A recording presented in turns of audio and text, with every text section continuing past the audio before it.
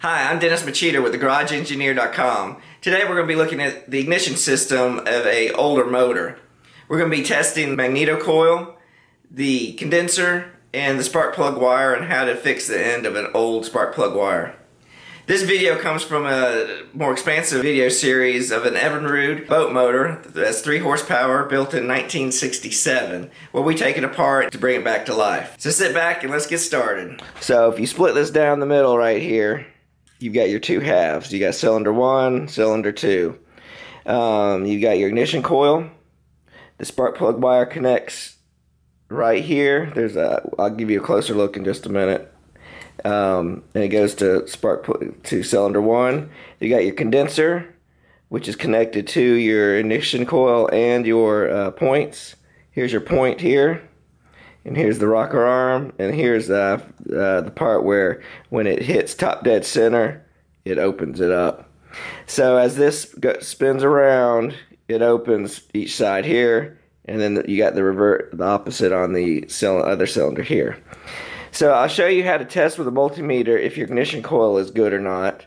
And then you test the condenser with the resistance, but my multimeter doesn't do that. So since we knew that cylinder 1 created spark and was good, what I did was I switched the two condensers, and if it worked over here and not over here, then we knew it was the condenser. However, after switching it, cylinder 1 still worked, but cylinder 2 didn't work. So we know that's good. And then I cleaned up the points. For some reason, this is a 51-year-old motor, but it looks really clean in here. Unless this was really well kept, or somebody came in here and changed it out. I'm not really sure. But definitely the wires are old, because that leads us to the issue. So I cleaned up the points. That worked. We tested the ignition coil, and let me show you right now kind of how to test that. First, you want to check. So the ignition coil is made of wires that are round and around this way. It's called the primary windings, and then you got a secondary winding, and that's where it comes through. So when the magneto is going around, that's where you're creating your spark. It goes from the inside coil to the outside coil to the secondary to the primary. So first you want to check to see if the primary coil, you're just checking to see if there's any breaks. So what you do, there's 2 wires. Don't have this disconnected. There's 2 wires, so all we do is set for continuity test, and our mine's there. And then 2 wires coming out, you just touch the wires, and if you hear beeping, and there's not much. See, you hear the beeping, that means the current is going through the wire, so it's not broken. Now you need to test to see if the resistance, the ohms. Now these, the range of them is 3,000 ohms to 8,000 ohms means they're good. So what I'm going to do is on my multimeter, change it to 20K, the range. Some of them are auto sensing, you don't have to worry about it. This is a cheaper one, so you got to set it to yourself. And then what you do is you touch the primary wire, and then the ignition where the spark plug wire is coming in through there.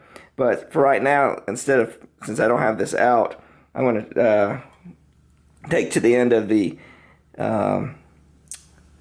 where the spark plug attaches. I can touch that, and then touch the primary, and we're gonna let that set.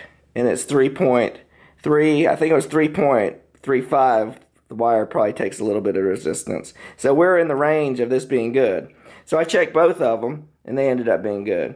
So which I probably should have checked was the wire first, because just the rubber and everything. Well, it ended up being, I think, inside where the connection of the wire goes into the ignition coil, it just didn't have a good connection. I should have cut it and then reset it, but then so I ended up taking the wire out, and I was playing with it on this end to check it, and this end was corroded too, so I pulled it off and cut the boot off, pulled out an extra wire and wrapped it around our ignition coil, And then I did some tests to see if it worked, and I was getting sparks. So it was the wire.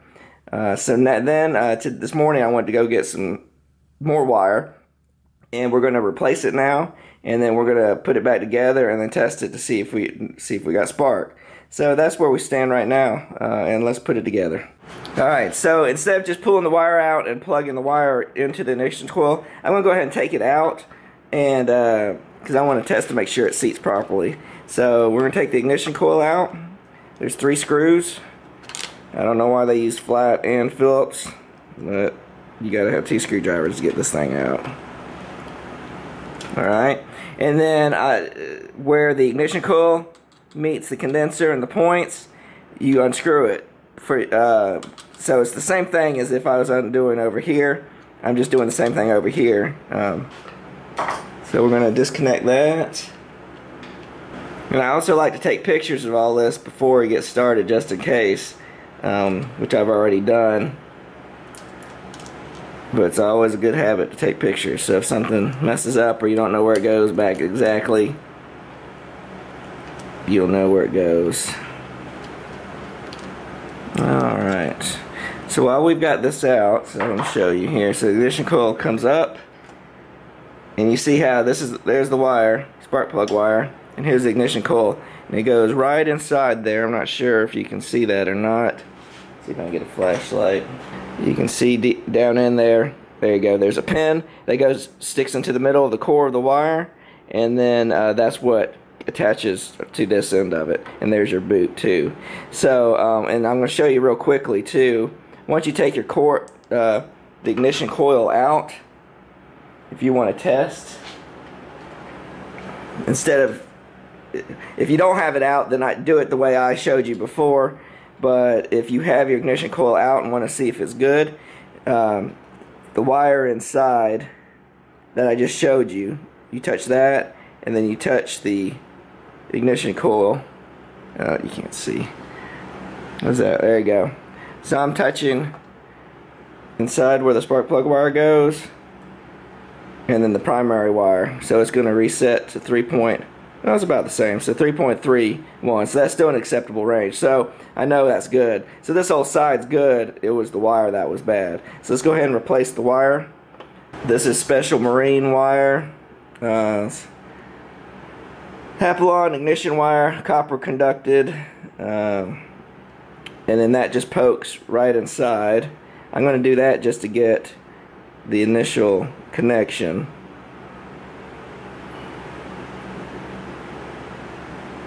I'll get straight here.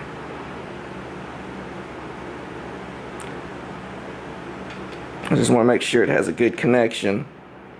And pull it out, and you can see it penetrated the center core of the wire, so that pin's pretty straight. If it's off a little bit, it might hit the white insulation, and you don't want to do that. You want to hit the center core of the wire. So I think we're good on there. So now we're going to feed this through, so I can go ahead and take this wire out. Gotta make sure we put the boot back on. Before we do that, I might do a little bit of cleaning, so let me pause you, clean it, and I'll come back. Okay, so we're going to run the wire. It needs to meet up to the front where the spark plug is. Basically, the route is like this. However, you need to get above this, so we got to go over the speed controller and then wrap it around and then measure it up front. So first I'm going to feed it through the speed controller here.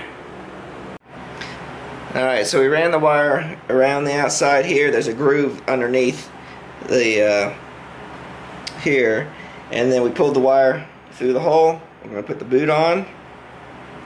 Slide that down just for a second, and then we'll attach the ignition coil. So here's where the spark plug ignition wire connects. We'll just attach that in.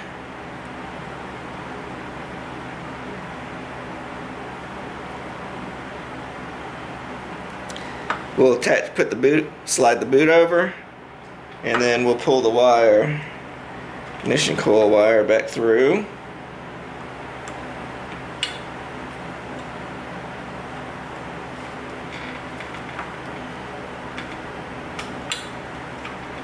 There you go. And then we'll just do in the reverse order. attach all the screws. And don't forget the bolt that goes to ignition coil. The condenser, the ignition coil, attaches to the points. Alright, so we just need to feed the extra line back through. Okay, I brought you a little lower here so you can see a little better. So we ran our line around here, put it through the grommet, but you don't want to pull it tight because you want to make sure you have enough line so when the motor is twisted, and I gotta work on that. Oh, I'm sorry, not that one. When the speed's twisted all the way to stop, you've got enough slack in your line so it doesn't pull on the cable. So now we're going to add the boot to the end of this.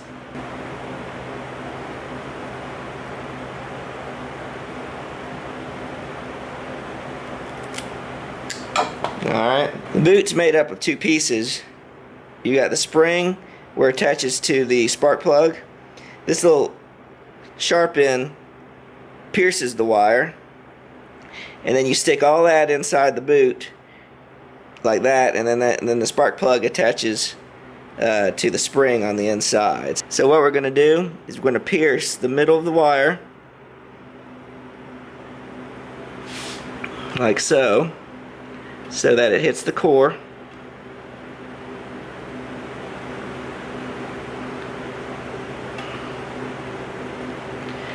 And then we're going to check it for continuity to make sure we got a good connection. So I'll be doing the same test as before. I'm going to touch one end to here, and then we'll touch the primary wire to the ignition coil. I don't know if you can see. We should be getting 3,400 ohms. So I'll test it here.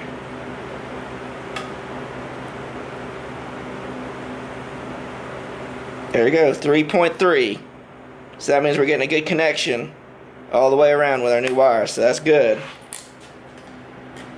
So now we're going to slide the boot on, and I'm going to put a little dielectric grease in there just to make it slide in a little easier. So you got some dielectric grease. Even if we weren't doing this part of it, I would still stick some inside the boot to get it around that connection around here. It's just one, it keeps the water out, and two, it creates a little bit better connection between the spark plug and the wire. So keep that straight.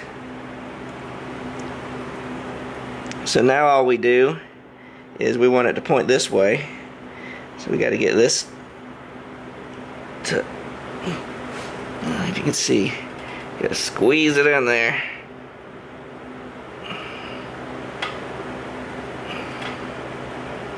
Just like so. And then you should see on the other end of it, I don't know if you can see. Ooh, that's bright. Let's try that. I don't know if you can get a good. There you go. If you can see down in there, you can see the spring wire. So let's test it again to make sure everything stayed kosher. So 20,000 ohms. We stick one probe in here.